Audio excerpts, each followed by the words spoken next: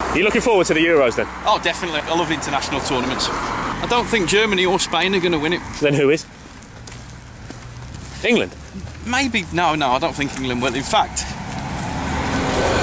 I wouldn't be surprised if England struggle to get out of the group. I'm not saying we won't get out of the group, but I think we might struggle to get out of the group. We've been here before in groups which should have been easy, and we've ended up getting knocked out. Are we going to beat Wales? See, this is the thing. I think that we're actually going to draw that game. Well, let's start with Marseille. Okay. What's going to happen there? Oh, carnage, definitely. But there's a history of it when we played there in '98, and there's a lot of good people going to this tournament. I know that much, and there's also a bit of hostility from people within Marseille as well. And we're going to beat the Russians. I think so. Yeah. And then you say we're going to struggle to beat Wales? Yeah, I think we'll draw with that. It'll be a frustrating draw. And then not so much frustrating, more like a sort of necessary draw with Slovakia. Do you like Slovakia? Not at all. Who else don't you like in this competition? Spain. Why?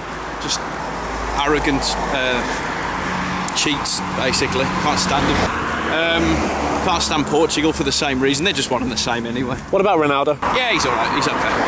What about the original Ronaldo? I prefer him. You like Brazil, don't you?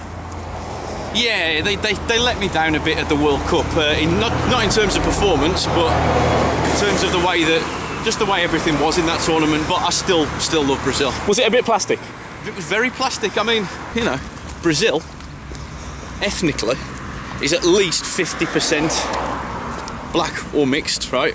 Their crowds were virtually all white. Now, I'm not saying this from a racial point of view, I'm just saying is that it tends to be there's a bit of a class racial divide in Brazil. The problem was the class of people going, yeah? But all these people, they were just there for entertainment. They clearly knew nothing about football. They didn't know when to cheer or, you know, have any kind of natural passion for the game, is what I'm saying. But obviously Brazil aren't in this competition. That's correct. Tell me someone else that is in the competition that you don't like. Sweden. I hate Sweden so much, you wouldn't know it. Why? It's just always annoyed me. It annoys me on a league basis with Blues or whoever, where there's always one team that you actually are better than, but you just can never beat them.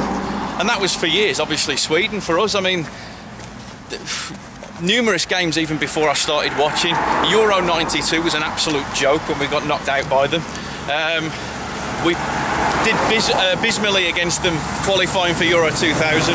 World Cup 2002, thought we'd got it together, still couldn't beat them.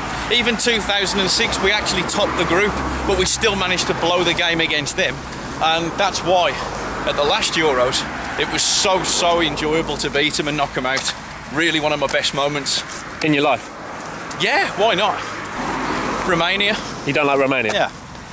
Why is that? Just had some bad experience with Romanian people recently. Maybe that's a bit shallow of me, I don't know. So how far will England get? Quarter-finals at best. Are we going to lose on penalties? No, it'll just be a straight terrible performance in 90 minutes.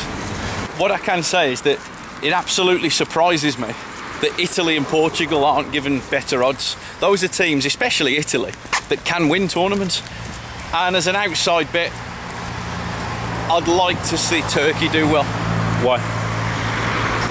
I used to hate them, but then they've really grown on me. I think they were brilliant at the 2008 finals. They were very entertaining there. And plus, I had some very good Turkish food the other day. So there's a place in my heart for Turkey. You like Turkish people? I love Turkish people, Dave, honestly. Do you prefer Turkish people to Romanian people? Yes. Would you rather see England win the Euros or Blues get promoted?